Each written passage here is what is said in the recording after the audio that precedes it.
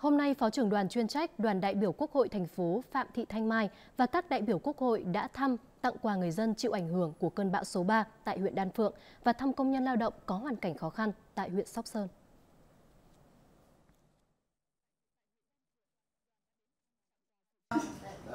Tại huyện Đan Phượng, đoàn đã đến thăm tặng quà cụ Trần Phiên, lão thành cách mạng, người hoạt động kháng chiến bị địch tù đày, hiện đang sinh sống tại thôn Đoài Khê, xã Đan Phượng.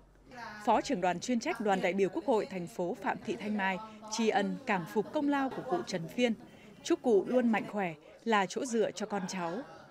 Tại huyện Sóc Sơn, đoàn đã trao 50 suất quà tới công nhân lao động có hoàn cảnh khó khăn, bị thiệt hại do ảnh hưởng bởi cơn bão số 3, đang làm việc tại các doanh nghiệp trên địa bàn huyện. Những phần quà thể hiện tình cảm, sự quan tâm của đại biểu Quốc hội tới các công nhân lao động có hoàn cảnh khó khăn với mong muốn sẻ chia để họ tiếp tục vươn lên trong cuộc sống, cống hiến, gắn bó với công việc.